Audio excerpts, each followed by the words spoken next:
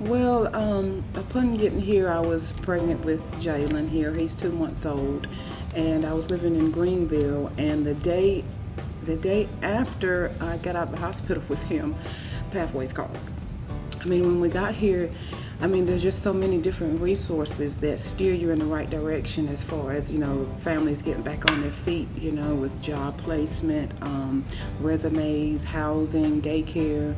Market America came at a time where it was very, very, it was a desperate situation for, I know, me personally and a whole lot of other moms, because there's mostly moms here. They provided all the school uniforms, like 5 days worth of, a week's worth of school uniforms, all the school supplies they could possibly need, more than one book bag.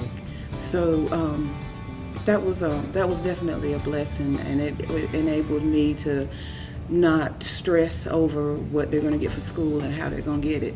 So that put everything at ease.